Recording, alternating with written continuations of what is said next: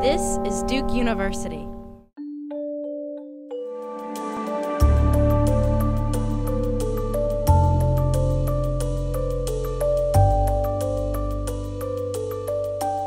Good evening. I'm Deborah Jensen, Director of the Franklin Humanities Institute at Duke University, and I'm delighted to welcome you to the inaugural event of our conference, Health, Humanities, and Social Justice, Breath, Body, Voice.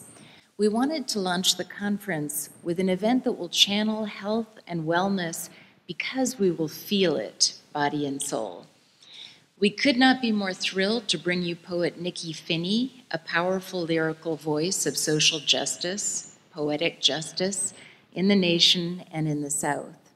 And we are proud to host Ms. Finney's performance keynote in so resonant a space as the Hayti Heritage Center, the former AME Church spiritual home of the Hayti district, which was a neighborhood of late 19th century Durham, inspired by the Haitian Revolution as a model of civic emancipation. After Nikky Finney's reading, scholar and poet Alexis Pauline Gumbs will engage Ms. Finney in dialogue and then in Q&A with you.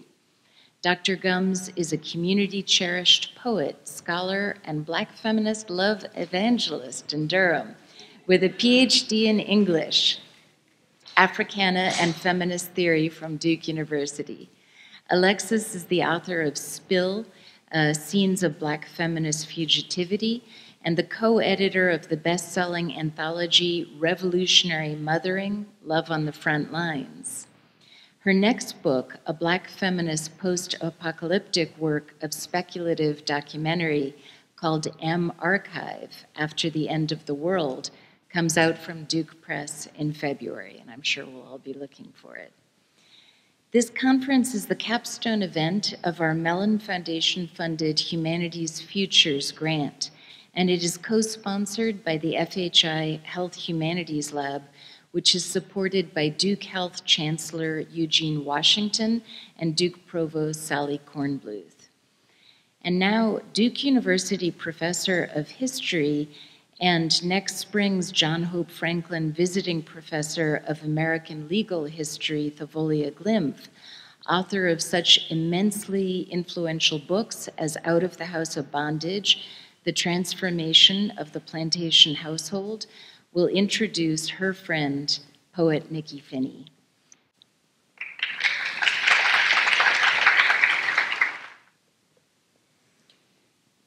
So good evening. I want to first thank Deborah for this opportunity to introduce someone who doesn't need one, but I'm going to do it anyway. And I am a bit nervous, and Nikky knows why. 1 week ago today, 1 week ago this evening, I had the honor of being introduced by Nikky. And after that, I thought, how could I possibly even give my talk, let alone come back to Durham and introduce her? I mean, who follows Nikky Finney? But it's okay. Nikky told me, don't worry.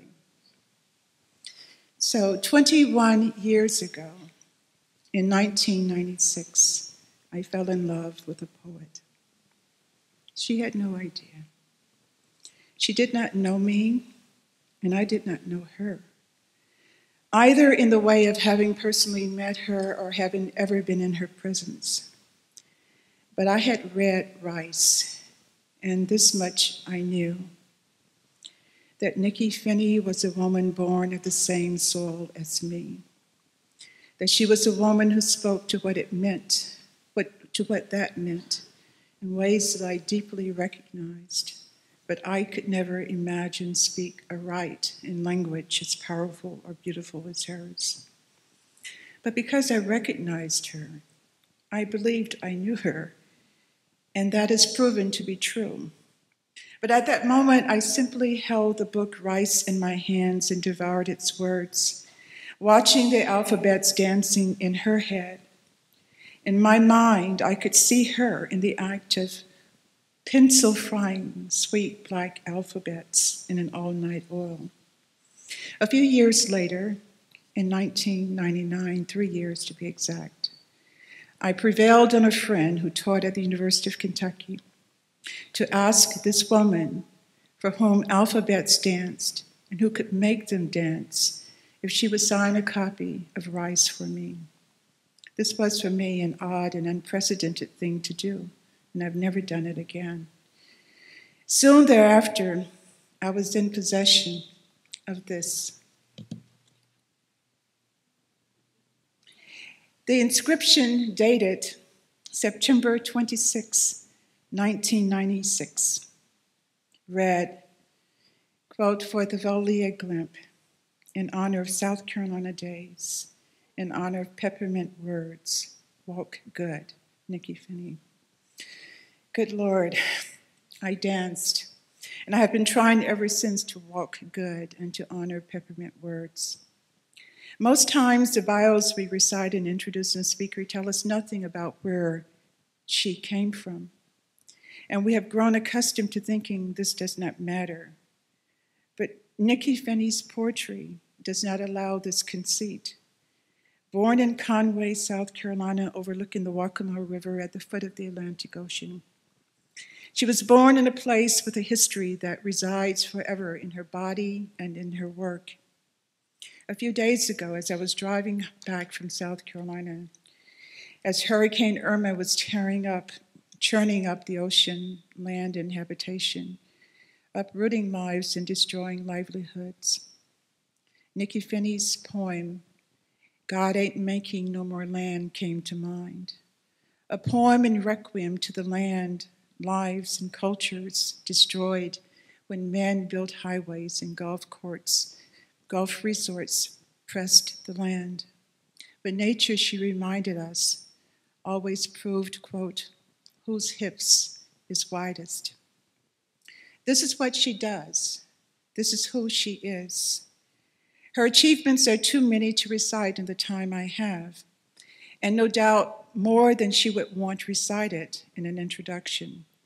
But I am bound by something larger than the dictates of this formality to name some of these achievements. Professor Finney is a proud graduate of Talladega College. At the University of Kentucky, where she taught for 21 years, she was the inaugural Guy Davenport Endowed Professor. Today, she is the John H. Bennett Chair in Creative Writing and Southern Letters at the University of South Carolina.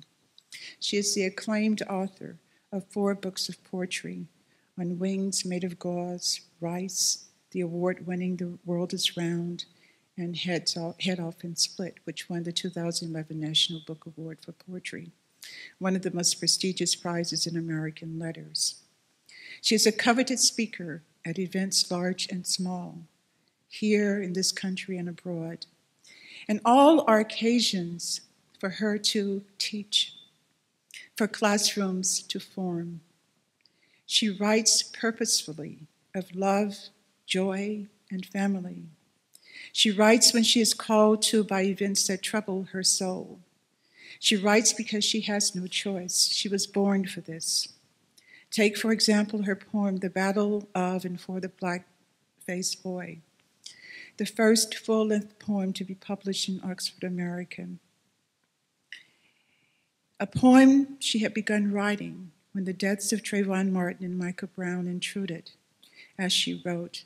And that poem, originally scheduled to commemorate the sesquicentennial of the Civil War, became a radical libretto. Then there's the beautiful, beautiful poem, "Topless in America," in honor of Paulette Leopard, which gives new meaning to Jeff Davis' Highway. Tonight, we welcome a daughter of South Carolina, the daughter of a trailblazing lawyer who defended thousands of civil rights workers and became the first Chief Justice of the South Carolina Supreme Court, the first African American appointed to the court since Reconstruction. The daughter of a mother who could not prevent the disfiguring of the public spaces her children walked, but who ensured that there would be beauty in their segregated lives. A mother who, like mine, is a Newberry girl. We welcome a poet farmer, an activist in her own right and in her own shoes. The poet whose acceptance speech for the 2011 National Book Award for Poetry became a national, global phenomenon. Who standing there before that audience and the world made sure that they would see the soil from which she came, the people whose names had been blocked from view.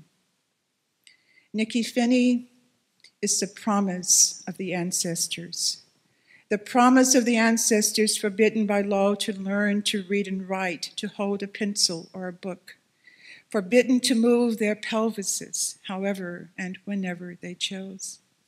She is the flame keeper of their dreams, the people's poet some have called her. She, the relentless pursuer of truth.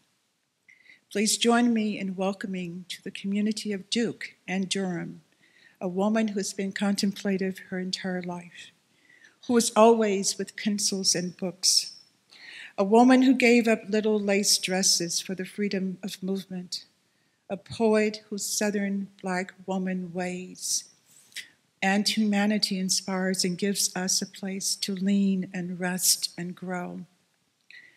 I am privileged to call Nikky Finney a colleague, a friend, and a sister.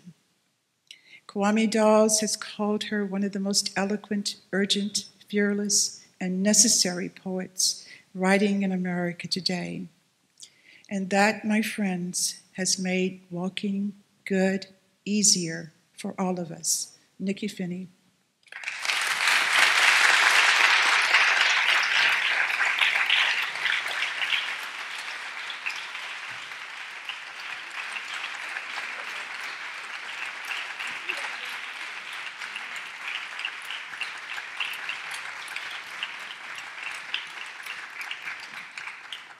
Wow.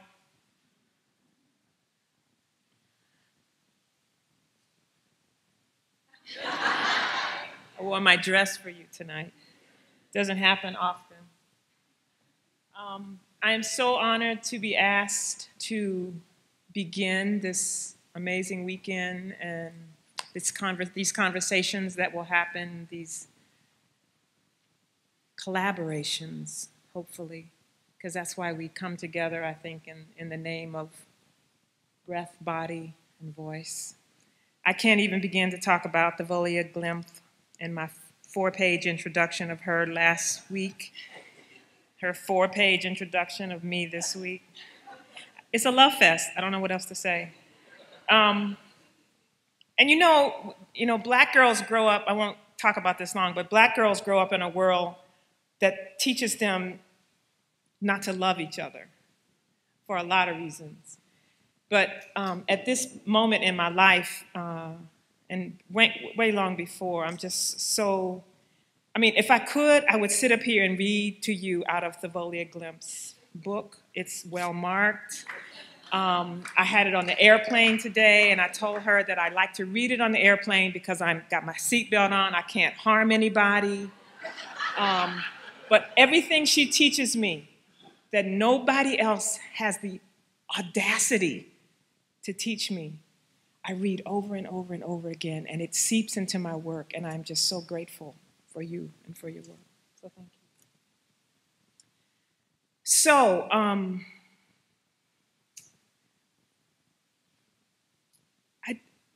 I didn't really know what I wanted to do until last week after thinking about it. I wanted to be a part of this conversation, not just the beginning event. And so this is how this is going to roll. I hope it's okay with you. I'm going to give you some answers to some questions that you're going to have as I read what I brought to read to you. I'm going to give them to you up front so that you don't have any problem following me, okay? So here's the list.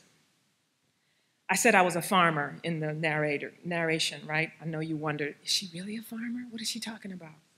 Okay, both sides of my family were farmers. My mother grew up in South Carolina, my father in Virginia, and my grandparents were the turning point where the children did not go back to the farm. But I grew up on those farms in the summertime, and with great intention, I always wanted to be a writer who got up before the sun and put something in the ground that might grow. That's why I say poet-farmer. And also, if you look up the word farmer, you'll find that a farmer is a person who improves or promotes the growth of a plant. You are the plant that I am trying to improve upon. We are the plant, humanity, human beings. That's how I see that as a poet. This talk that I'm going to give you is called Sipping Kerosene at the Refectory. I know you rolled your eyes at that one. Or Ain't You Got a Right to the Tree of Life?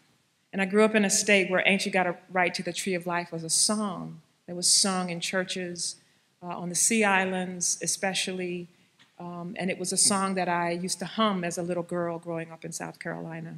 Sipping Kerosene at the Refectory. Well, my grandmother made us, when we spent the summers with her, if she had any hint that we were getting sick, she made us gargle with kerosene. And we had to spit it out. And there was an art to this.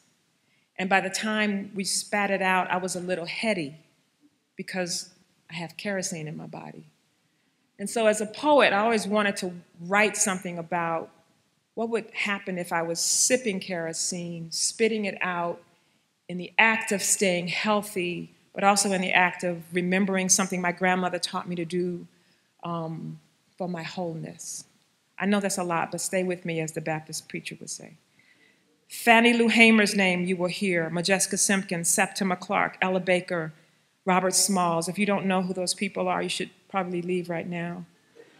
But if you don't want to leave, just kind of hang around him for the Q&A and we can talk about them. Benjamin Banneker, John Hope Franklin, I know you know the Prince of History. Benjamin Banneker, obsessed with his almanacs, Althea Gibson, and then Stephen George Morrison, who was a young white progressive lawyer in South Carolina who said things to the power structure in South Carolina that most young white attorneys in South Carolina never spoke to those power structures. And he wrote volumes about civil rights and other progressive things. And he died a month before I moved back to South Carolina. And as soon as I moved back, his name kept coming to me by way of other people. And so you'll hear his name mentioned at the end.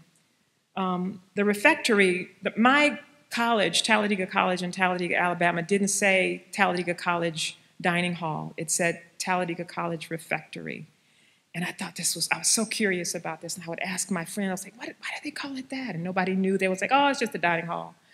And so, of course, I had to go look it up because I was a young poet, and you poets look up words. And so I discovered that this was a very particular place where human beings went for nourishment. And sometimes it was a religious place, and sometimes it was an academic place. And I love the specificity of that. In the refectory of Talladega College, there was one seat where I would always sit, and I could look out the window across the campus and across Alabama almost, and I, in my own poet's eye, could see the horizon. That's why this is in this piece as well. And then you will hear the last 2 or 3 names. Strom Thurmond, I know you know. Brooklyn Mack is a professional American ballet dancer from Elgin, South Carolina, who has won gold medals all across the world. And he said this amazing thing that you will find in the talk I'm about to give. And he said, ballet is more challenging than football. You will also hear me read something from the magazine that took me across for about 10 years, a magazine called Double Take. And I know many of you know Double Take magazine. It was at one point associated with Duke University. But Double Take was a magazine, if you don't know it, I have every single copy that was ever published and saved them and now have them hermetically sealed and in plastic, because this was a magazine that weighed images, photography, with as much weight as it gave words. And they allowed writers and photographers and artists to wander through their work and to see, and it was just this pristine, beautiful publication, and it lasted about 15 or 18 years, and then it ran out of money. But it was one of the most important publications that was ever done in America as far as I am concerned. And there was a poem that was published at the beginning of that publication that is also in this talk. And then there's Toni Cade Bambara, and you will hear me mention the Book of Bambara. And I never had the privilege of taking a creative writing class, but I was always mentored, maybe because I was always bothering and hanging around and looking for Black women writers in the world. And I was in her writing workshop for about 2 years, and she taught me so much about being the writer that I wanted to be. And she was a great believer in the revolution. So this is what I have for you. Sipping kerosene at the refectory, or ain't you got a right to the tree of life? And there's an epigraph. One must be of one's time and paint what one sees. Edouard Manet, artist. Being fully of my time, and shortly after winning the Elizabeth O'Neill Verner Award for the Arts in South Carolina, I took to sipping kerosene at the refectory in quiet celebration. While doing so, I decided it was time to go really big, for the second half of my life was upon me. After moving back home to South Carolina in 2013 and finding all the evidence still in place from when I left at 17, that not much had changed, and that improvement in the quality of life for some still did not mean improvement in the quality of life for all, I decided that historian Barbara J. Fields was absolutely right. There was still time, and the Civil War could still be lost. Fields wrote, "If some citizens live in houses and others live on the street, the Civil War is still going on." End quote. Kerosene on ice will be my elixir. I must do more than I've been doing. For some reason, people like to see me as only one thing, poet. They have no idea that I've been painting since I was 12. So it is necessary, really, to talk up my new idea of a major art project in downtown Columbia. I decided to use the fact that I've won the National Book Award as clout. I'll make it work. So I am commissioned by the state of South Carolina to paint a large mural directly on the facade of the Strom Thurmond Wellness and Fitness Center, right in the center of the USC campus. Right between all the pretty sparkling glass and high circular cathedral-like dome. Yes, how dare they name a health and wellness center after someone who was the poster boy for hatred and racism by day and the father of a secret Black daughter by night. I'm hoping to channel Diego Rivera or Hale Woodruff, maybe even Elizabeth Catlett if I can keep my focus tight. I find murals infinitely powerful, and because this is a sweet, dangerous time for me, I'm 59, I've decided to turn from poetry to painting. There are images that need to be seen without the possible intrusion of mixed metaphor.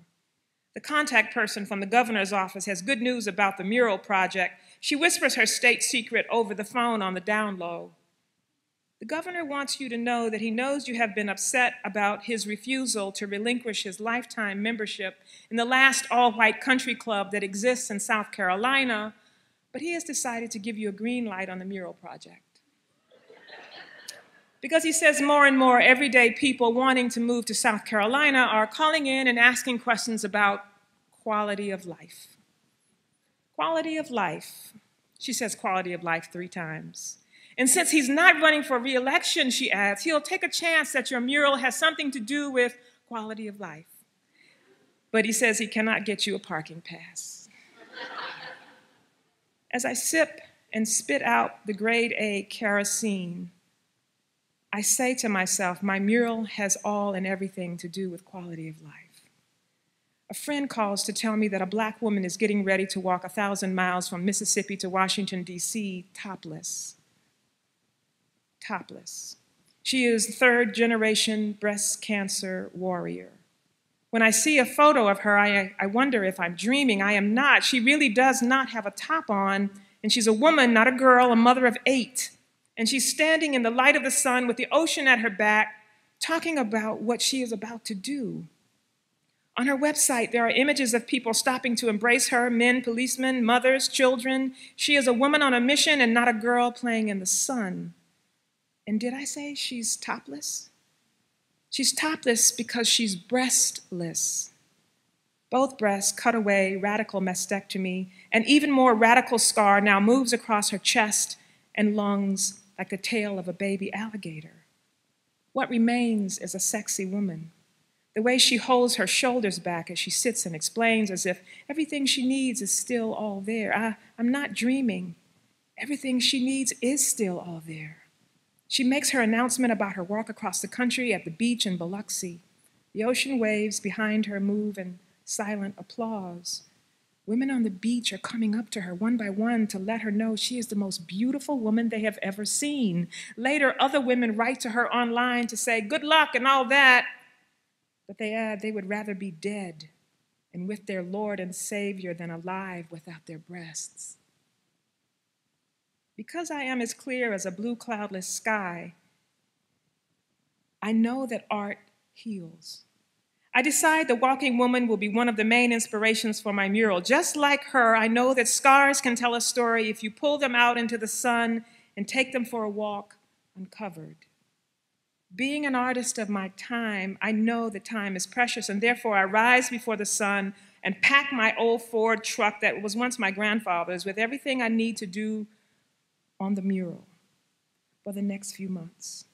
In the back bed that used to haul bales of alfalfa and wheat and hogs that I had carefully chosen names for before they went to market. I show the University of South Carolina security guards who meet me, who are both brothers, my beautiful award from the state of South Carolina. It's wrapped in swaddling clothing and teetering on the puckered leather seat beside me. They are so impressed. The oldest one says he went to school with my brother, so they finally agreed to help me get in and out of the gate every day without an official pass. I tell them that I don't want them to get fired, but the younger one, the one with baby dreads just starting to pop in, he says people with the biggest sets of keys need to help artists. He is so cute when he says this. He is more than right.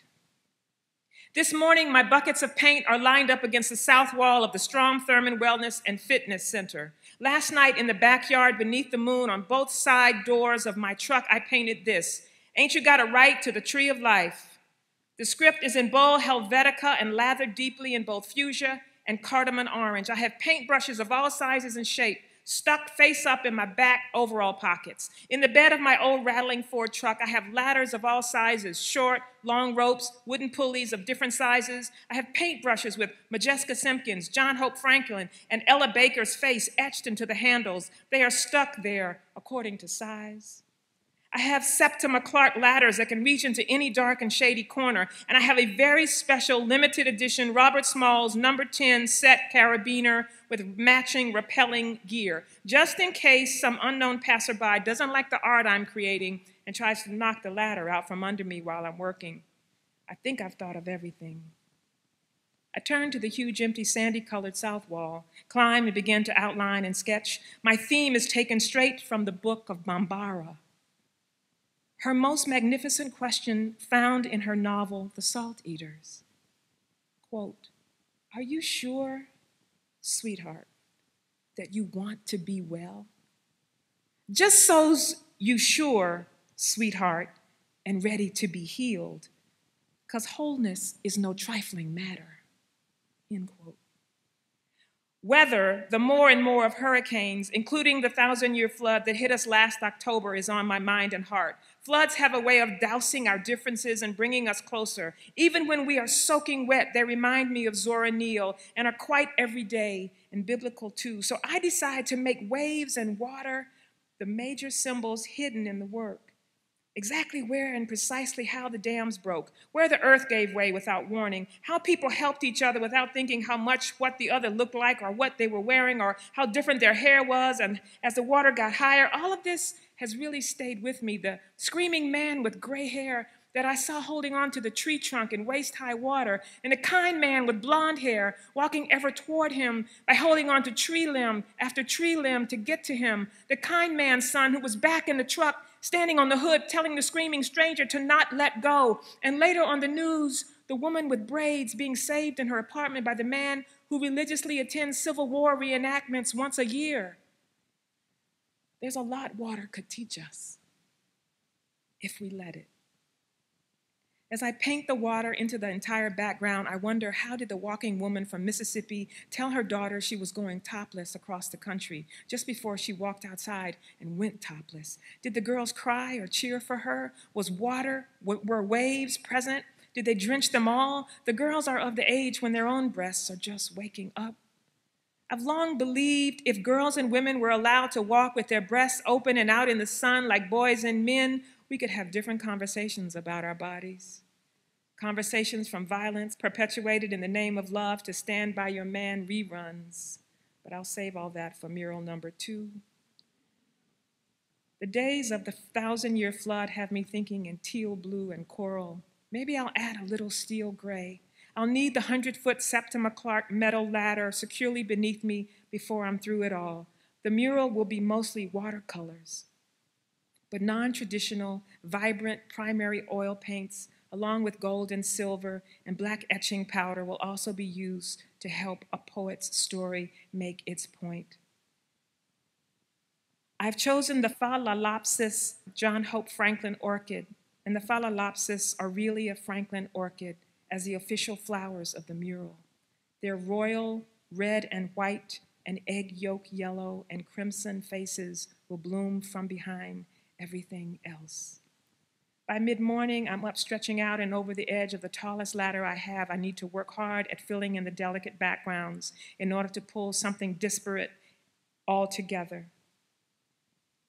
Being of my time, I move to a new image of a black man with a broken taillight being stopped by a policeman and asked to get out of his car.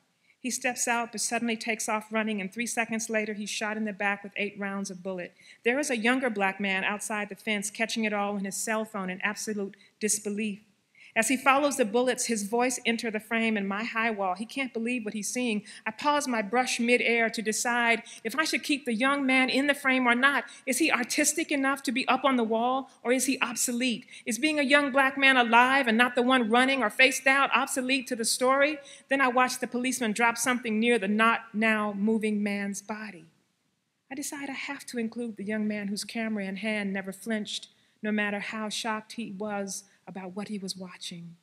I choose bright eggplant purple with silver edges for a natural emphasis to avoid the implausible and forego anything that might appear supernatural or surreal.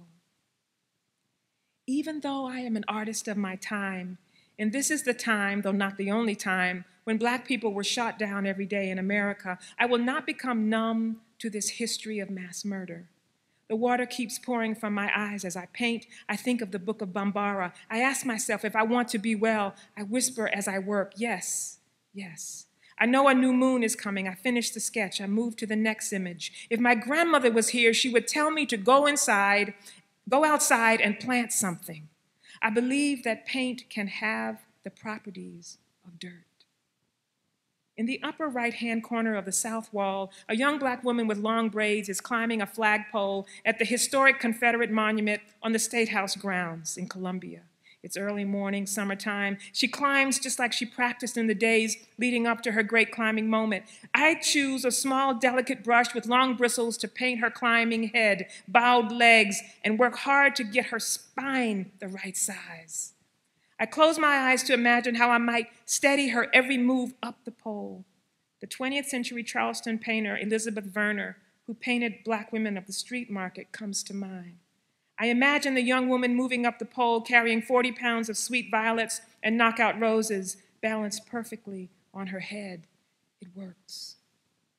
The young woman is whispering to the early palmetto sky that she is tired of this old hatred blowing in the wind in South Carolina, tired of waiting for the slow legislature to give an up or down vote. Her legs are strong. She believes in Jesus. And as a girl, she overheard the news that Jesus was a radical, so she imitates the legs of the radical she climbs. There is a very nice state trooper below her who is asking her very nicely to come down and not do what she is about to do. He tells her that she is breaking the law. But the young woman climber with Jesus in her heart is out of his reach, and she is whispering what she has learned in her young life, that sometimes laws are wrong, and sometimes someone has to address the wrong. The young woman is also very nicely whispering back to the very nice state trooper as she climbs, "Yes, sir, I will come down just as soon as I get that flag." Everybody is nice and doing what they believe they need to do in the early summer morning light of day. How tall can I draw this young woman's heart?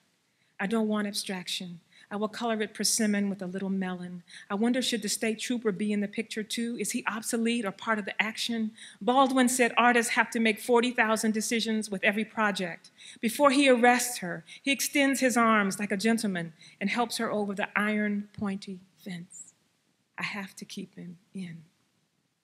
Another decision looms. Our very own gorgeous Principal World Gold Medal ballerina from Elgin, South Carolina, Brooklyn Mack, will stand majestically in the middle of the wall of the Strom Thurmond Health and Fitness Center. The orchids will surround him on all sides. The way this young man holds his head, even when he is not dancing, could light the heavens.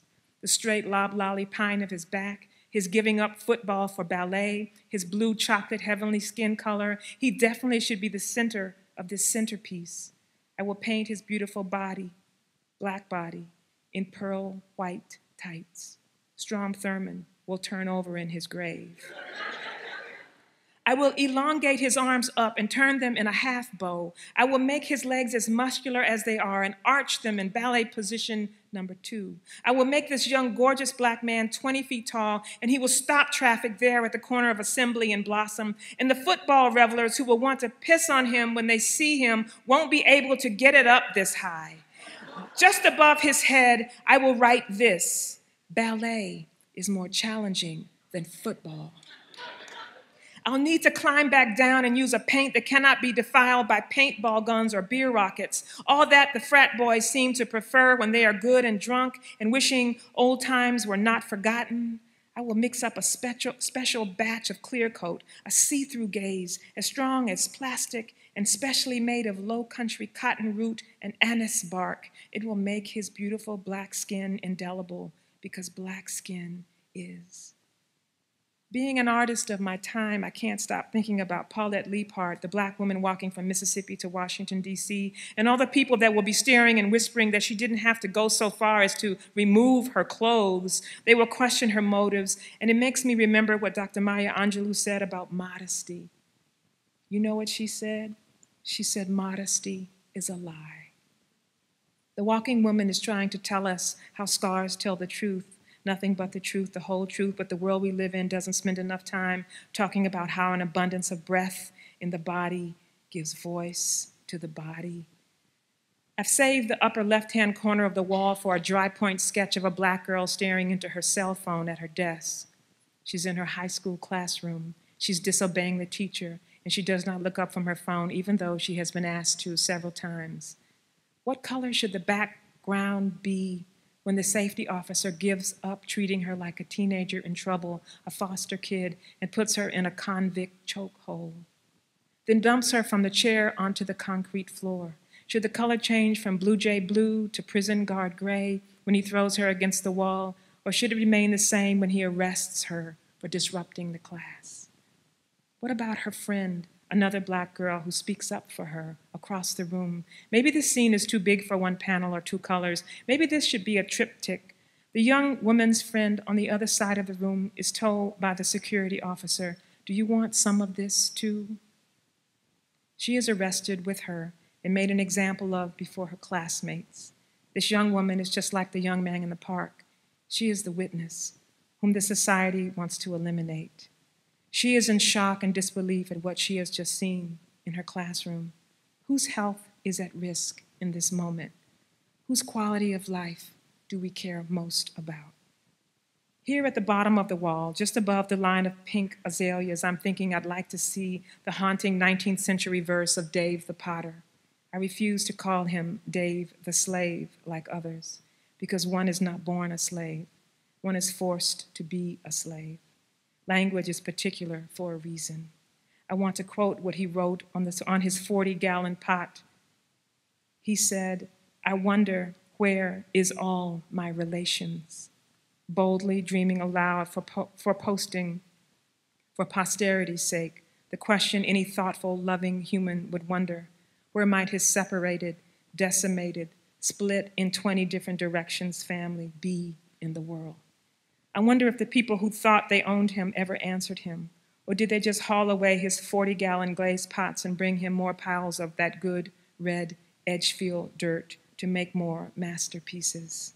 I've calculated all night that I can get all 7 of his words right in this corner and still paint every letter he wrote 5 feet high in sunny, canary, neon yellow.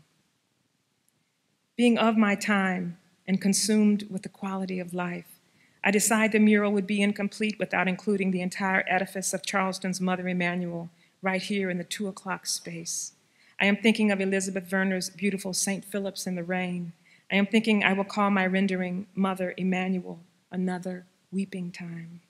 I've decided to etch each of the faces of the 9 believers into the windows in the manner of stained glass. But what colors depict a circle of human beings so perfectly willing to welcome a young stranger, and he so perfectly willing to murder them with Bibles in their hands, with his Confederate-issued handgun poised and tapping against his white supremacist loving heart, as he asked each of them that he had not shot yet this question: have I shot you yet? Should I choose mauve or crimson, a tepid cornflower blue? Does he even get to be included? Should his question grace this wall at all? Or what about my question to him? If some murderers go straight to jail and other murderers are taken to Burger King for one last Whopper with cheese before they go, is the Civil War still going on? I don't know where I'll put him, but I must leave some primary space for the quiet, courageous judge from Pickens County, a man known for his wicked shrimp gumbo and coca van, who wrote the trailblazing 2-to-1 decision in the Fourth Circuit Federal Court in favor of gay marriage. I decide to paint his backbone the same size as the Black woman walking from Mississippi to Washington. His eloquent, pioneering words will occupy the entire side panel that faces away across the trees precisely untoward the new law school being built. I've measured carefully, and each of the following letters can be 3 feet 7 inches tall. He said, "We recognize that same-sex marriage makes some people deeply uncomfortable. However, inertia and apprehension are not legitimate bases for denying same-sex couples due process and equal protection of the laws." What color can I use to highlight his brilliant and judicious use of the word inertia? Periwinkle? That's too predictable. I'm thinking more rose quartz or Keeneland green, especially for apprehension. Some subtle shade of indigo might help it appear to be surrounded in moonlight. Peridot? Cobalt. 2 months pass, I'm almost finished. The weather has cooperated for the most part. People who pass by on their way to and from work and school wave to me now and then sometimes. I become more than a pain in the side of the status quo. I become a dedicated fixture of their imaginations. Others that pass drop off suggestions for what they would like to see up on the Great Wall of another mural. They tuck pieces of paper just under the windshield wiper of my truck. There were 9 pieces of paper stuck there yesterday. One lady in a yellow beach hat suggested I include in my mural the faces of the City Council of Columbia. They tried to criminalize homelessness. It doesn't matter, she said, that they rescinded their unanimous vote. She yells it up to me, trying to make her point. I'm on the ladder. I keep nodding my head and keep painting. She's screaming at me now. Whatever happened to "there but for the grace of God go I," or "ain't you got a right to the tree of life?" I look down and nod my head in agreement. I wave and tell her she's right about how much space we give the evil forces in our daily lives and how little space we give the good. Another young man with long black hair stops by on his motorcycle. "Hey, lady, I got something for you to consider, he says. Who are you, I say. It doesn't matter who I am, he replies. I've already sent it to the tourist board, but I haven't heard back yet. What did you send? I ask as I keep painting, trying with all my might to stay on schedule. This is what I sent. In South Carolina, there are more tax incentives for guns than for family farmland. I stop painting. Is that true? Or are you exaggerating? I want to know, I tell him. All the gun manufacturers left Connecticut and New York and came here by invitation. They pay no taxes and were given free office space at the beach. Is that true? I ask, stopping my brush midair and looking down off the ladder. The truth hurts, he says, pulling off with a good wheelie. I want to stop and Google what he just said, but I'm on deadline. Because I am of my time, just before any finishing touches happen, I stand back and stare at the last empty space on the wall. Right there atop the elongated, perfect for pirouetting arms of our great gold medal Elgin ballerina, right at high noon, I've saved 50 feet of latitude and longitude for the face of the godfather of soul, James Brown. He has finally risen from his sister's front yard mausoleum and is back holding a microphone, wanting to know why a man that was the Attorney General, now governor, who has master in his last name, has tried for 10 years to disregard his last will and testament. Why a lawyer with lady parts from Newberry, one of the only ones trying to get the money he legally left for all the poor children of South Carolina and Georgia, to the poor children of Georgia and South Carolina. Why was she abruptly taken off the case by the good old boys? Why 10 years after his death, not a dime has gone to the children who no one in the future will ever leave a dime to? James Brown says, I was their last chance.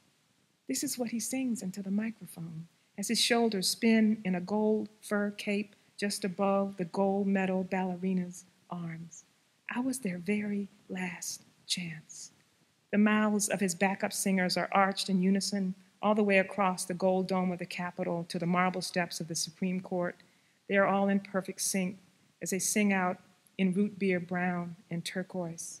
How can you steal money from children who have no money and still call yourself the governor and still look at yourself in the mirror every day and still live with yourself? Practice, I say. They've had practice. A tall man wearing a suit walks up to my ladder just as I am climbing down to break camp, roll up the ladders and ropes, put everything back in my truck, wash off my hands, and drive away from the finally finished Ain't You Got a Right to the Tree of Life mural project. He looks one half poet and one half appeals court lawyer, the closest thing in law school that you can get to being a poet. He reaches up where I'm standing on the second to the last rung on the Althea Gibson ladder and extends to me his business card. The card reads, Stephen George Morrison. We just missed each other, he says to me with shy, empathetic eyes. We never got to meet when we were both alive. I checked out the same month you moved back home, he says. I stare at him as if I know him from another time, and then it hits me. I hadn't been in town a month before someone sent me something he wrote about something I wrote along with his obituary, which when I sat and read it, revealed the life of a giant of a man who cared about kids and people and the system that often forgot those kids and people. On the back of the card, there was something written in his delicate, librarian-like handwriting. Human beings suffer, it said. They torture one another. They get hurt and get hard. No poem or play or song can fully right a wrong inflicted and endured. The innocent gals beat on their bars together. A hunger striker's father stands in the graveyard dumb. The police widow in veils faints at the funeral home. History says, don't hope on this side of the grave. But then, once in a lifetime, the longed-for tidal wave of justice can rise up, and hope and history rhyme. So hope for a great sea change on the far side of revenge. Believe that a further shore is reachable from here. Believe in miracles and cures and healing wells. call miracle self-healing, the utter self-revealing double take of feeling. If there's fire on the mountain or lightning and storm and a God speaks from the sky, that means someone is hearing the outcry and the birth cry of new life at its term. Seamus Heaney, The Cure at Troy. I finished reading the poem aloud, a poem that I have loved and used to know by heart. I know it's a lot, Morrison says, but I was just wondering, just if you had any room left. He asked me this with his right hand up near his eyes, blocking out the sun as if he doesn't want to ask too much of me. That's when a topless, breastless Black woman walks right by. Her daughter is having a hard time keeping up with her Land Rover legs. She waves to me, blows me a kiss, and says with her hands on her hips, "Ain't I got a right to the tree of life, honey?" She doesn't seem to have time to stop and chat. She's not a girl playing on the beach in the sun. She's a woman on a mission with her shirt off. I wave and tell her. She reminds me of Zora with a hurricane at her back. I look back down at the lawyer who left and came back to help me get it right. I'll make some room, I tell him, because wholeness is no trifling matter. He turns and goes his way, tipping his hat in that Southern gentleman way he can't help, and I start the climb back up my Althea Gibson ladder to add this one last thing. Thank you.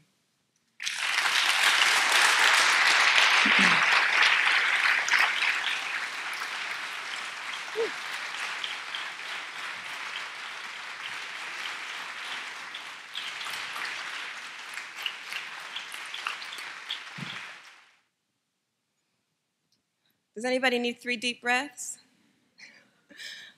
I do, so I'll just model. Inhaling, exhaling loud, and inhaling, and exhaling. One more time, inhaling, and exhaling.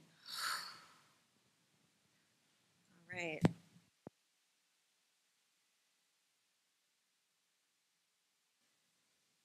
We're in sacred space.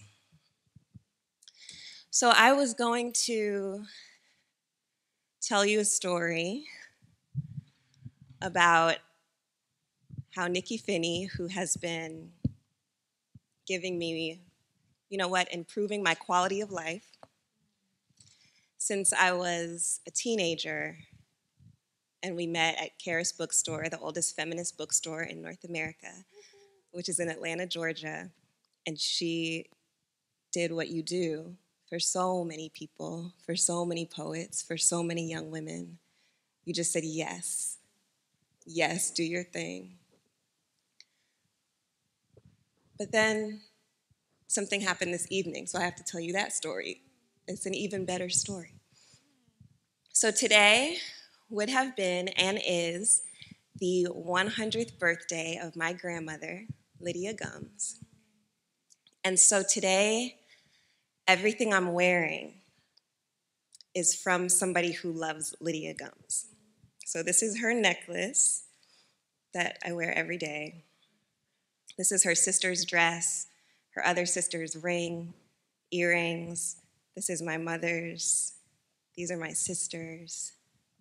And since modesty is a lie, my other grandmother who loves grandma even sent me the underwear I'm wearing right now.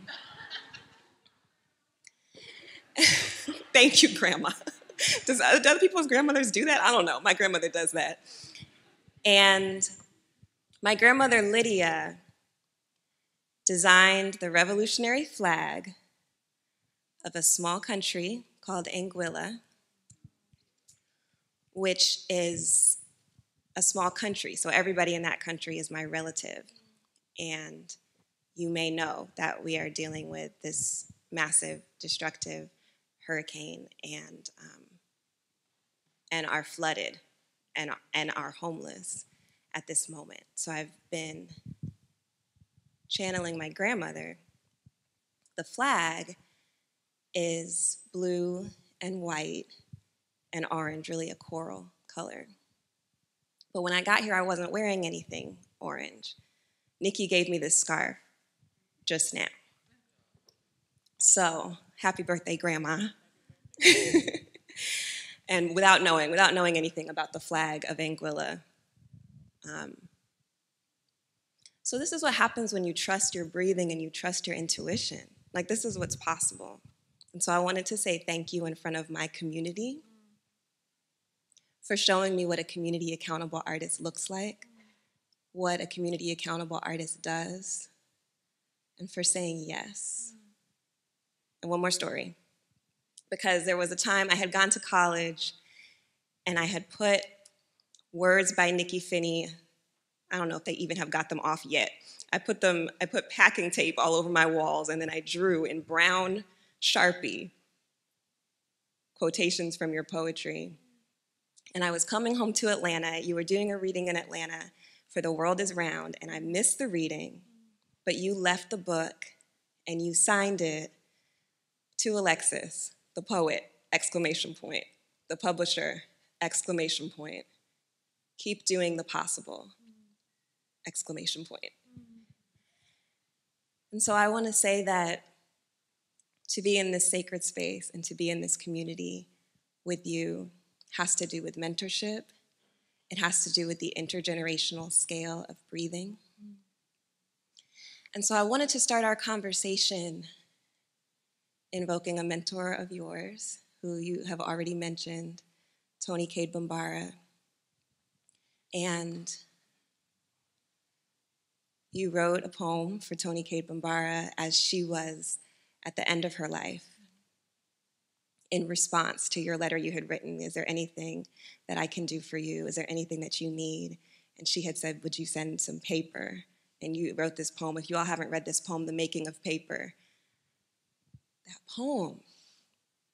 And so I'm thinking about trees and paper and breathing and the end of breathing. That is not always the end of breathing in this intergenerational scale.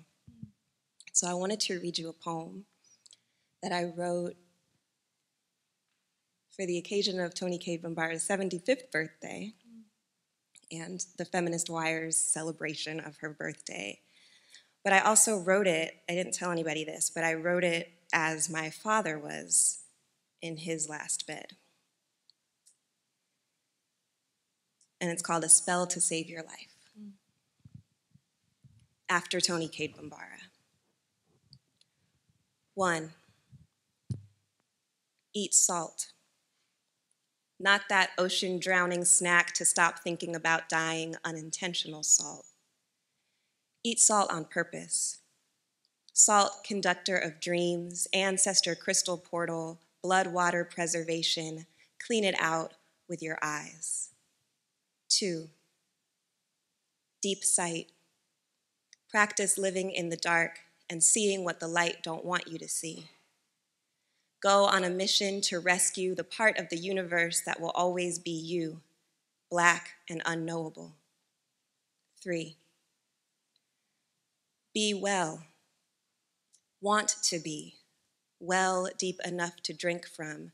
Be bell-ringing soul alarms. Be buried mineral breakthrough, solid, fluid, charmed. 4, see birds. Love gorillas. Listen to dolphins and do not swallow what you know. Breathe it out the top of your head. Knock on your chest until you hear it. Remember how to fly. So with that, I just wanted to ask you, I only have 2 questions for you, because everybody else I know has questions.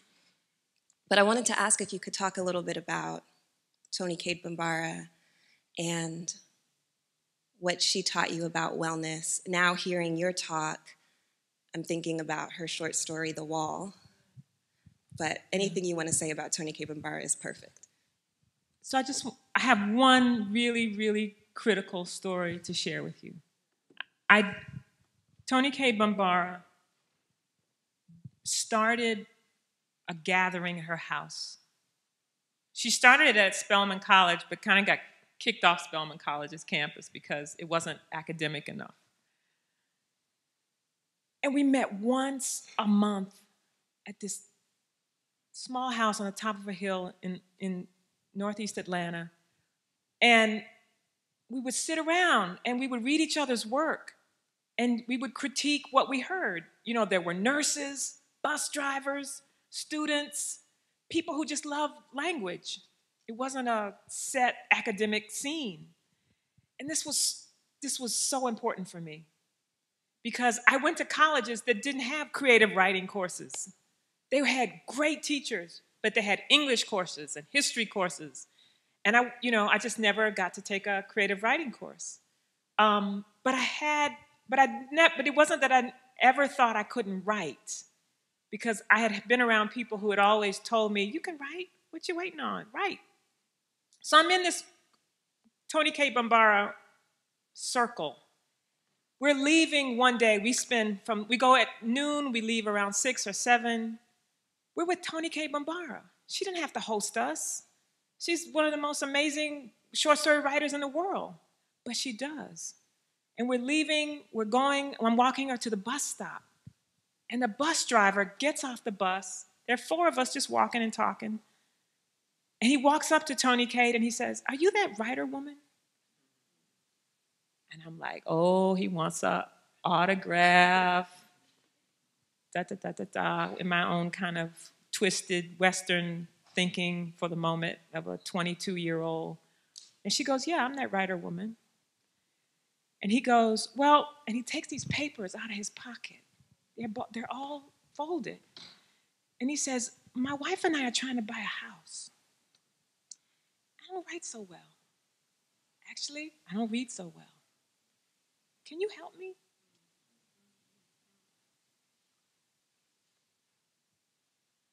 My first response is, "She can't help you. This is Toni Cade Bambara. You got to go up to the community college and get some help. Come on, brother, this is like not cool." I'm protective of her, right? It's my mentor. She goes, "Of course. Come by the house on Saturday, 4 o'clock. I'll help you." I never forgot that. That 30 seconds went against 20 years of Western teaching about who a writer is in the community. If you say you are a writer, then write all kinds of things. Don't just write what you want to write. Be important to the people you live around. He came by. He got his form filled out. They got a house.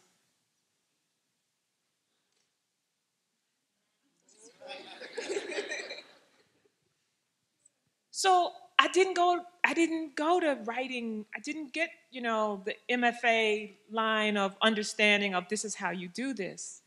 But I got something real important about how you do this. And so I tell that story as often as I can because the world will tell you who you are supposed to be. But there are 10,000 people around you up close who will tell you who you are. And if you can access that as an artist, as a writer, as a teacher, as an administrator, as anybody, you have something that no one can ever take from you. And that's what I did. I went home that night. I couldn't go to sleep. I was worried because of how I first thought that scene should happen. I should be protective and run this guy off and she don't have time for you And then I really, and she used to do things in the moment with the intention of that lesson. She knew, she was doing it because she was being herself, but she also was watching me. I was in her side eye. She knew that I had a passion for writing, so she wanted to cultivate something. And the second moment that she did that was in workshop, when anybody else might have thought she had embarrassed me.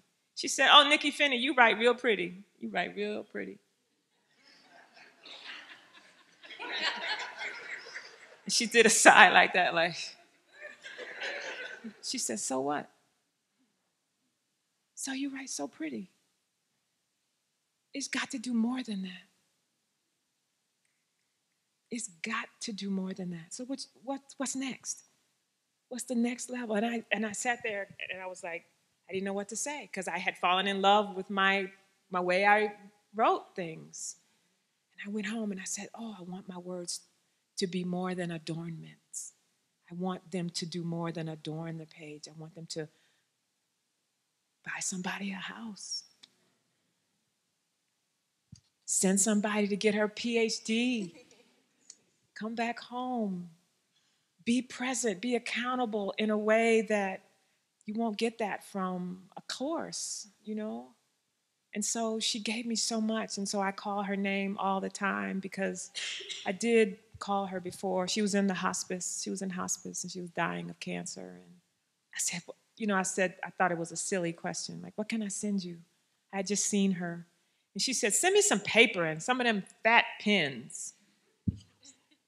Okay. So I sent her a box of paper, as much paper as the box would hold, and as many fat pens as I could find, and I also put in a fedora because she loved hats. And then she died about a month later. So you said something about breath and about breath not being the end. And we were talking at the beginning about, you're talking about breath. Julia was talking about breath. I was holding my grandmother's hand when she was 100 and dying of cancer. And my mother, she wouldn't want me to tell you this story, but she was afraid because her mother was dying. And that was a natural sort of, and you know, they say the granddaughter comes through the grandmother and not the mother. I believe that wholeheartedly, but my grandmother was dying. And she was 100 years old, and she was in her house. And she had told us 3 months before, she had told me, she'd come up to me and she put her little finger, she's about this tall. And she said, you are the oldest granddaughter. It's your responsibility to take care of me. And she walked off. Poof. So I took care of her. So she stayed at home. And so I drove up and down the highway from Kentucky to South Carolina until it was June, and then I moved in with her from June to August. And she died in October. And my mother, mothers and daughters have this combative relationship. I have a combative relationship with my mother, but my mother saw me taking care of my mother, and then she stepped in August and said, I can get it from here. I got this. And I went back to teaching, and then she lived another month, and then I drove down on a Friday. My mother met me at the screen door, and she said, she's been waiting for you all day. And she hadn't said a word at 3 o'clock. And I got there at 6, and she couldn't speak anymore, and hospice had left. You know, they give you this blue book that tells you everything that happens to the minute. And I held her hand from 6 to 9, and she died at 9:06. But I'm trying to tell you about the breath leaving her body went into me. And so I tell that story because we are taught to fear death in the Western way, but I got so much from just, her legs were trying to run, her feet, her feet were trying to run, her arms, she was just not, she couldn't speak, and I was like, it's okay, it's all right, we got this. And then she died, and there was just that last little, what they call the rattle. But I was holding her hands, and so it became not a death rattle gone, but a death rattle that entered me that I'm so happy to walk this earth with. No one taught me that. No one told me that's what I was supposed to feel. But because I was so in contact with my grandmother, and because I trust my belly over my mind most days, I knew this was special. Yeah, the first poem I ever heard you read, it was at the Kerosene anniversary, Hurricane. Oh, Hurricane Beulah. Beulah. Yeah. And I'm the oldest granddaughter. And that was the moment I knew I was like, okay, pay attention. Pay attention. And I haven't stopped paying attention. And as you know, I do my research. Yes, you do. Beautiful research. I mean, research on you. Oh. Which is beautiful research to do. because you have written letters to Black women writers all over the world, and I go to the archive and I see letter from Nikky Finney, but then I found out they didn't tell you that. No, Alexis was in Boston in the June Jordan archives, and June and I had been friends in California, and we were writing, and this is how people get in your business too, you know, like. And so June died, and all of her stuff, of course, goes to the archives. And Alexis says, yes, I'm sitting here reading your letter to June. I was like, what did I say? What? It was okay, though. Right, which is another issue around the archive, because there's a distinction between personal and professional correspondence that does not stand up to a letter from Nikky Finney to another writer. So I didn't know I was going to be. I thought you must have given permission, but we're not going to talk about what's in those letters. No. I actually was going to ask you about an aspect of your work that I learned about after I had known you, which is with the National Black Women's Health Project, now the National Black Women's Health Imperative, crucial organization founded by Billy Avery. And actually, the first people to ever pay me to facilitate anything. I think I was 15, and they paid me to facilitate a workshop for their youth summer program. And I was like, you can get paid to do this? Okay, so now we really share another story. Yes. I moved from Alabama to Atlanta, needed a job. Billy Avery heard about the National Black Women's Health Project. I had my little camera because I was a pseudo neophyte photographer, and started working. She gave me a typewriter and a desk and said, we need a newsletter, we need photographs, I'm gonna pay you this much, this will be enough for your rent. And I was like, cool, that's fine, I'll do it. And she hired me. And when someone hires you like that, 24, 25 years old, and says they believe in what and who you are, and you're like stumbling, trying to make sure you are who you say you are, it's permission, it's guidance, it's invaluable. And within a year, it was the end of decade of women's conference in Nairobi, Kenya. And she said, you're going to Kenya. And I was like, I don't have any money. She said, you're going to go and you're going to cover the conference. So I did.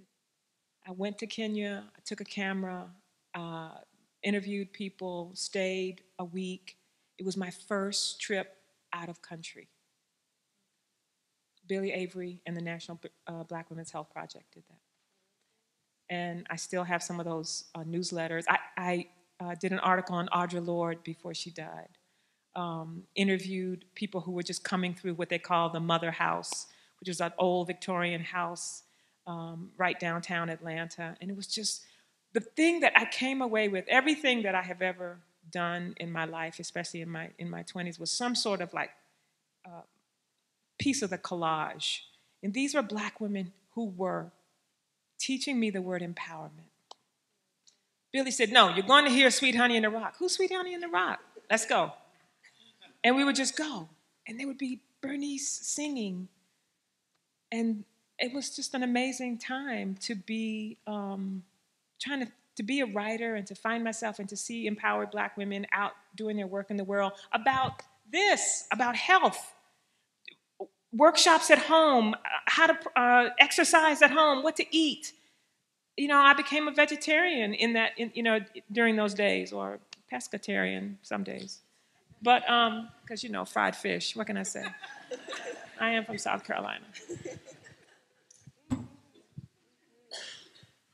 So that, yes, that practice of Black women offering their breath to younger Black women and to whole communities by saying, I believe you can do things that we don't know that we can do those things. Right. So thank you. And so I wanted to transition, because I know you all have questions. So glad you each decided to be here. I already know you're brilliant because you are here right now, of all the places you could possibly be, which was the right choice. And so you have to ask me a question, because I stood up there for I don't know how long and read something that I don't know that you got anything from. I mean, you stood up, which was very, but you know what I mean? Like, I don't mean like you didn't get anything, but like, what did you get?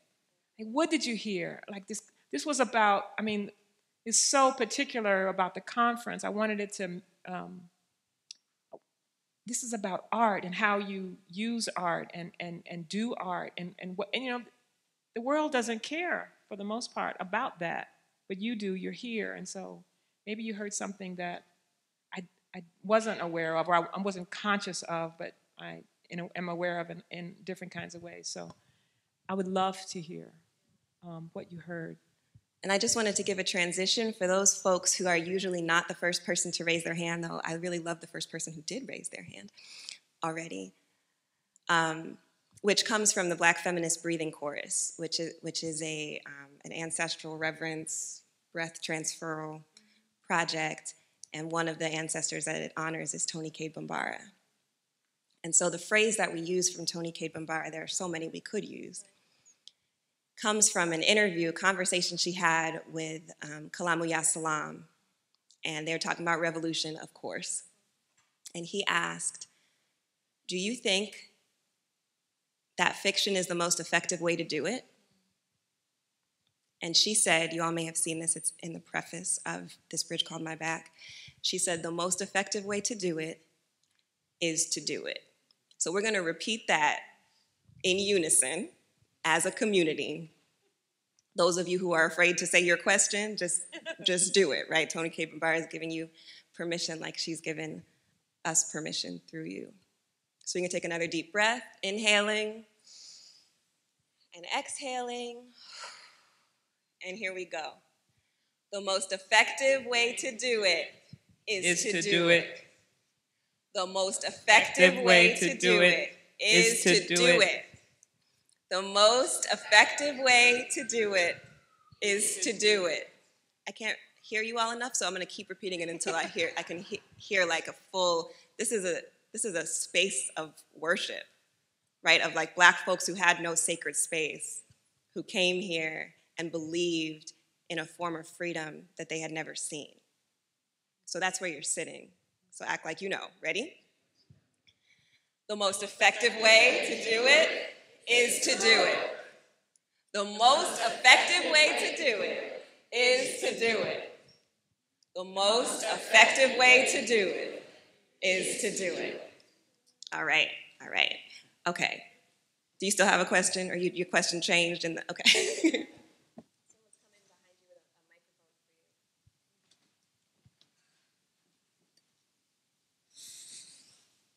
So you said, I trust my belly more than my head most days. Could you say more if there's more to say? It says so much already. But. My grandmother was a farmer, and she would walk out into, under her pine trees, and she would talk to her God, or she would find some tea, and I saw her make decisions based on her belly. She didn't tell me that, but she would say, "It doesn't feel right. I'm not doing that right now. We're going to go do this." And my brothers heard the same grandmother say the same things. They have no memory of this. Zero. But we must have been in tune in a different kind of way. And she would say, I know you love those books. You carry them everywhere. You come to my house, you got 20 books under your arm. You sit up all night. You're in front of the fan. You take them out to the porch. She said, but don't forget, you already know a lot. And I would say, no, I don't, I doubt it. So the belly for me is like not opposite of the head. It just works hand in hand because I love the head too. I love the intelligence of that. But I am, my mother used to call me her sensitive child. Because I would feel everything, and my life is about, I could tell you some things that I feel before I know. That's what I'm talking about. And I think trusting yourself in that way more and more, and coupling that with action. I mean, I couldn't have talked, I didn't know how to talk about this when I was 20 or even 30. But as I got older, I really saw things happening to people around me, people I loved, who might say how they felt, and then they would do something just the opposite. And I would say, why'd you do that? You just told me 2 minutes ago that you felt that if you got in that car, something bad was going to happen. And so those moments for me are learning lessons. I imbibe those. I take those in as things I want to remember. And so I don't know if that, yes? Okay. Yeah, we have you right here. I don't really have a question, and my bad, I've never even heard of you before. But I will say... We're so glad you're here. Okay. But I will say in the past 8 months, I've had 7 loved ones die. So when I walked in here with a heavy weight of grief.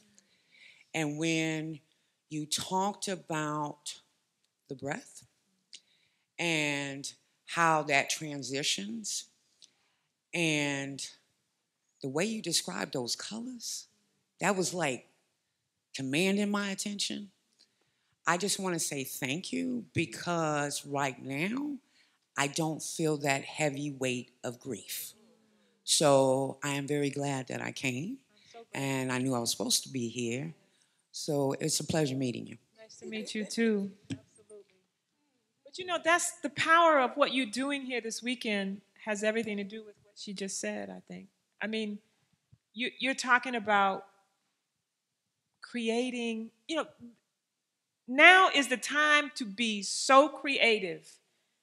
You know, cut the TV off, get 45 out of your head, and do, you know, manifest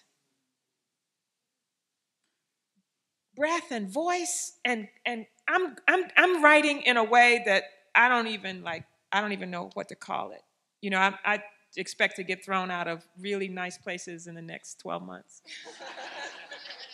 But I think this is the time right now to not, and I was raised a polite, kind child from South Carolina. And, you know, politeness is, Tavoli will tell you, we understood, we were raised in that this is how you do this and this is not how you do this. And we had to like fight our way out of that, you know, as we found the thing that we love in our lives. And able to say what we need to say, somebody else will find it. Somebody else will hear it. And now you have to take it someplace else. That's why I wanted to come and be a part of this, because that's where change happens. I mean, if Toni Cade had not said what she said in that moment on that street, and the right person was listening, because it could have been another person who did the thing that I was thinking about doing. But I think she saw me. I think she knew she was trying to bring something out of me.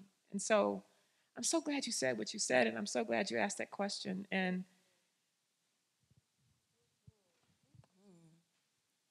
yes. you.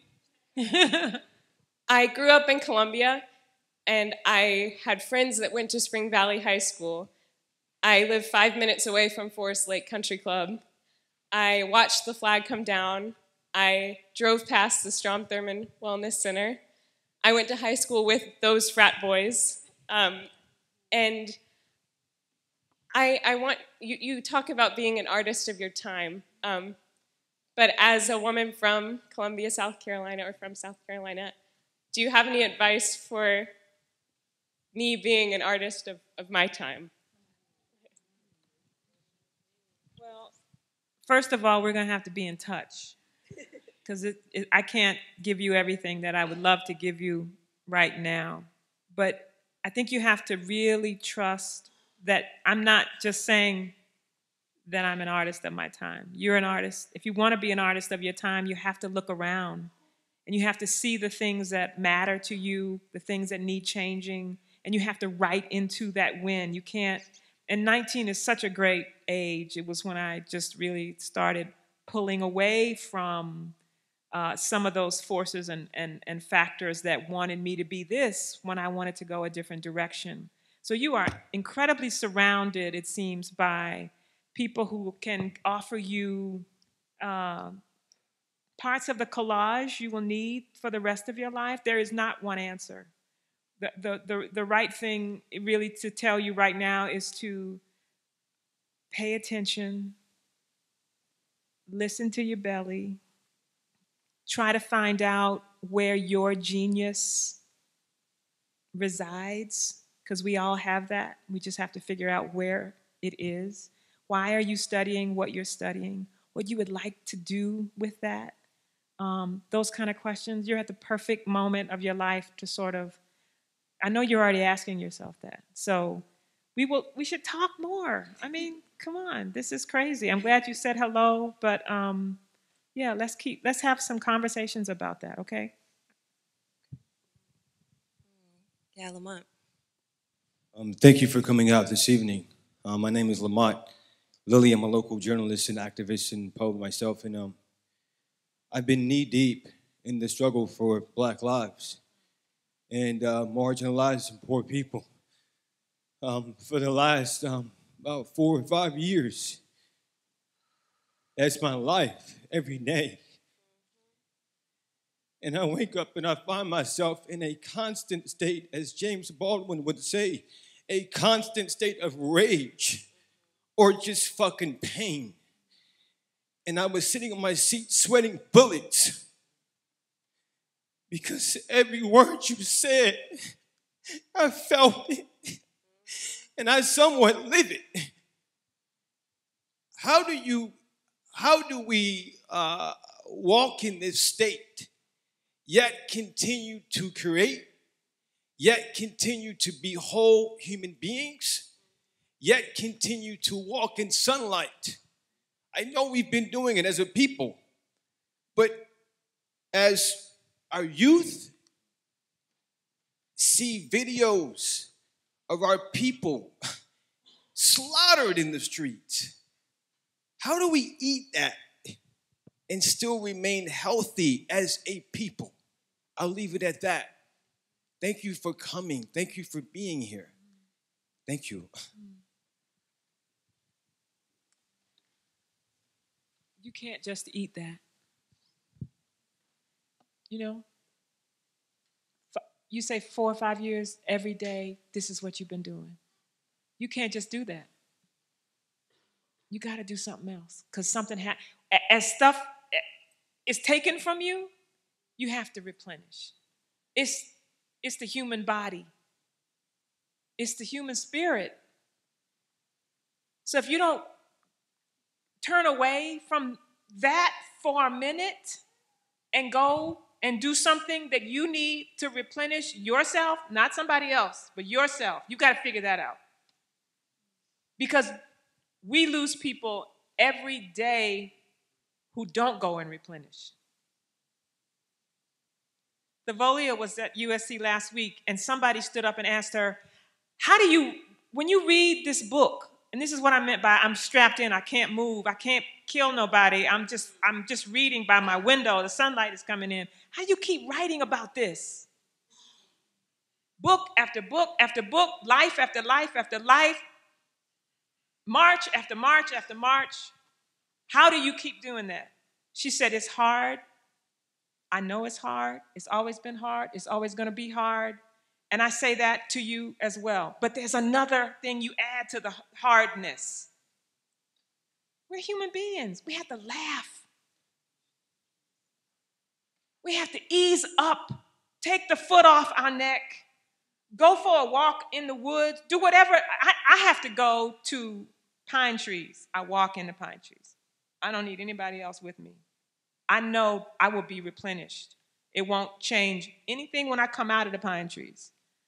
But I know I will breathe. I will find. You're not even breathing right there. You got your arms folded. I want to come and hug you, but I will hug you after. But I'm just saying, there's a smile. We are warriors and fighters, but we are human beings. And you have to replenish that. We're not machines. None of us. Our children, if I see them looking at the same thing over and over and over again, I shut it off. I have reached the age where I do things that I could get hurt. I might get hurt. But I just have to say, you can't do this anymore. You got to come sit with me, and I got to take some time, and we have to talk about this. So I got to show you this. Let me show you this. I don't want to see that. That's boring. Look at it anyway. Don't move. So I understand what you're saying. And as a community, whoever knows you needs to put their hand on you, needs to see you, needs to come and make sure you're okay. That's what communities do. That's why we must have community. Because somebody needs to take your place sometimes and give you a minute off so you can come back strong.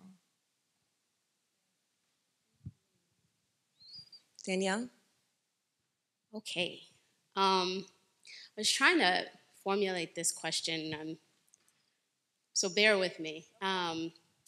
So a lot of us were actually here last night for a candidates forum for the new city council, which will elect this fall, and the new mayor, because our incumbent mayor is stepping down.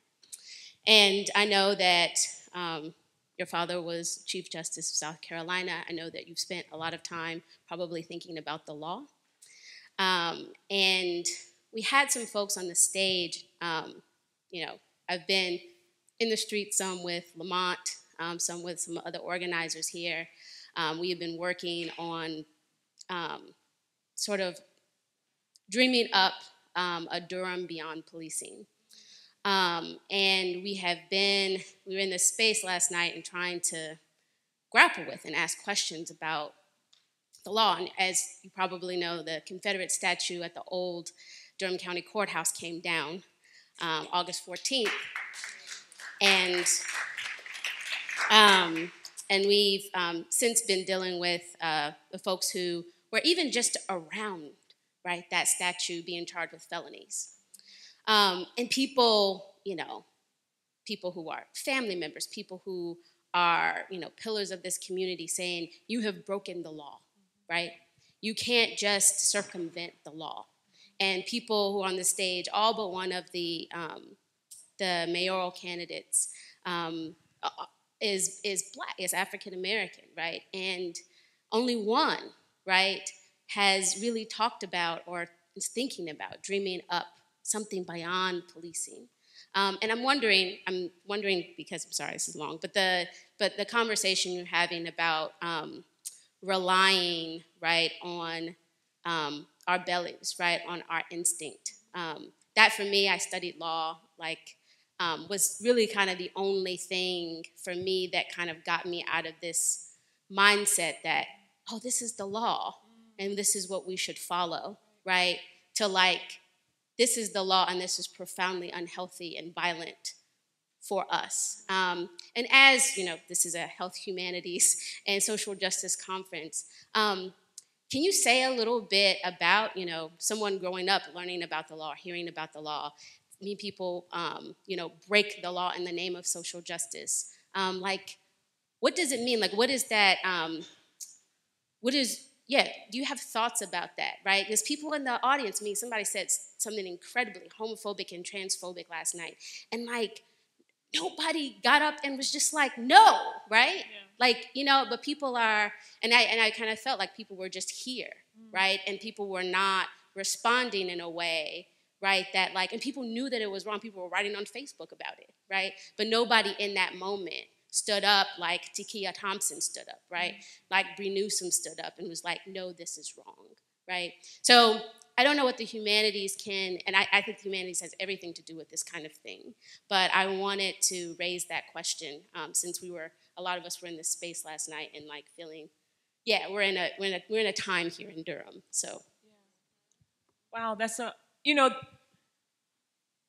grew up in a household where the law was talked about all the time. And I didn't feel the same way my father and my brothers felt about it.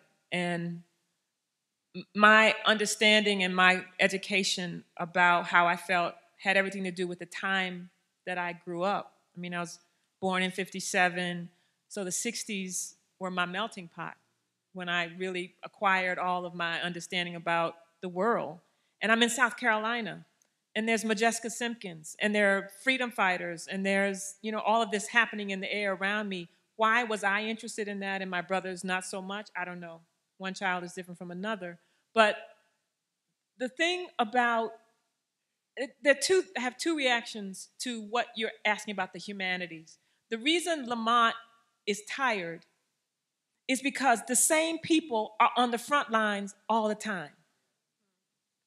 They get sent to jail, they get hurt, they have to stand up and say, excuse me, that's a very homophobic comment you just made.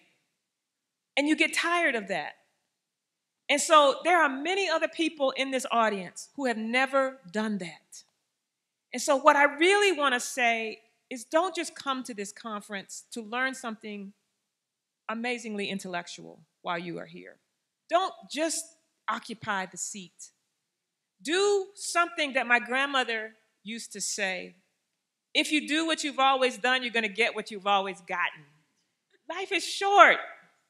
Raise your hand if you're the PTA president or a city councilman or a reverend or somebody who doesn't typically raise their hand and say, I'm sorry, that's a very homophobic thing you just said, and I would like to acknowledge it, and maybe we could say it in a different kind of way.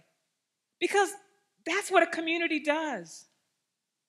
Why else are you here? Why else do we come together from different communities in order to offer something that we all need, which is a better community? But if the same people are on the front lines being charged with felony, assault, or whatever, it really matters that somebody new steps up. Last week, back to Thavolia. Thavolia was in town, and the president of the University of South Carolina said in front of God and everybody, well, we're going to have to talk about these monuments at the in Columbia and at the University of South Carolina. And I swear I looked at him to see if I was seeing what I thought I was seeing. I said, well, maybe Thavolia did it. Maybe she inspired him. But we have it now. It's out in the air. And we need college presidents and high school presidents and high school teachers to put their foot, toe, something across the line in a new way. Don't whisper it to me when I leave and say, I'm on your side. I don't need that. That's not helpful. We need skin in the game. Or it's just an intellectual exercise. And that's what you're asking. That's what you're saying. That's the law. Of course, I was raised, don't break the law. But when I saw Bree Newsom going up that pole from North Carolina in South Carolina, somebody in my family said, she crossed the line. She shouldn't be in South Carolina doing that. This is not her state. I said, no, she should have done it. She should have done exactly what she did because nobody else had the courage to do it. And she caught a whole bunch of flack in all kinds of ways. She was arrested. All of that. But in the end, what happened? It takes risk. But you have to ask your belly if what you are doing is correct. Even though your head knows you're going to jail. Or you might go to jail. But there's a lot of good people who've been to jail. There's a longer answer to that really important question. But other people have to step up. Other good people. Good and quiet people who have a lot that they're thinking about, but they're too comfortable. And we need to be less comfortable. The only way this is going to change ever is if we put something on the line.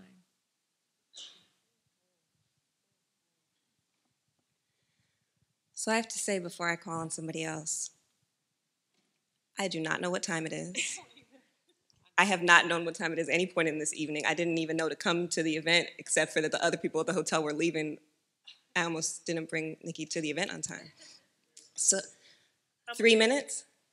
We have 3 minutes? Okay, so that sounds like time for one more concise question. Uh-oh, pressure. Not a haiku, but, just concise. Thank you so much for everything today, this evening.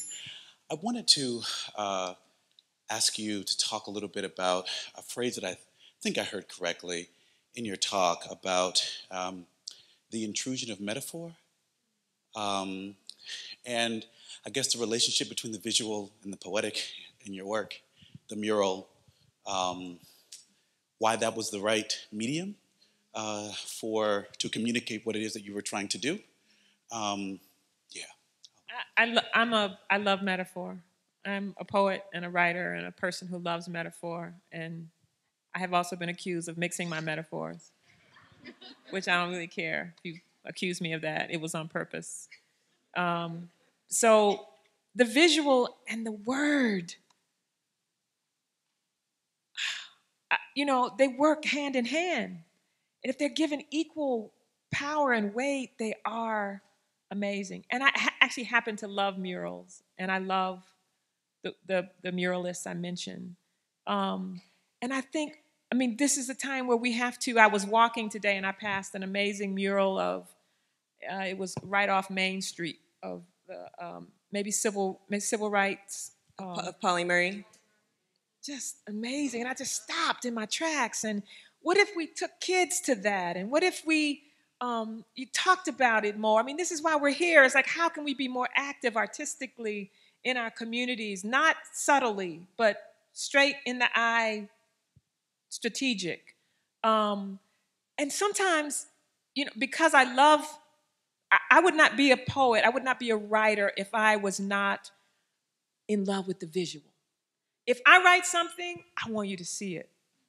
So when you said about the colors, or the person who said that thing, I was like, okay, I checked that off. I do not want to just write pretty. I want you to see what I'm talking about. I want it to matter. I want you to go home with it in your pocket. I want you to fall asleep with, just before you fall asleep, think about something I said. Not because my ego needs that, but because I believe in the power of words, and I believe that images and visuals and art changes us. And we need it now more than ever. We need to be making it. We need to be talking it up. We need to be setting it out on easels and on the street.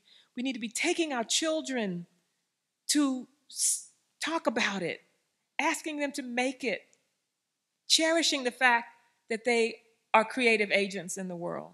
And so the metaphor thing, I can always, to me, I did used to sketch and draw, and I was always more direct in my drawing than I was in my writing. And I think that has changed, or hopefully that has changed, even though I use metaphor now so that you can see what I'm talking about. So it's kind of a simple answer to a good question. So we've been invited to transform our relationship to our breathing, and we have in here. I want to honor the bravery of the people who spoke, and who spoke their questions, and who spoke in pursuit of their own healing, and who brought their children to this space. I want to honor the bravery that's in this room as yet unexpressed. And so if we can just close in unison with what Tony K. Bambara said,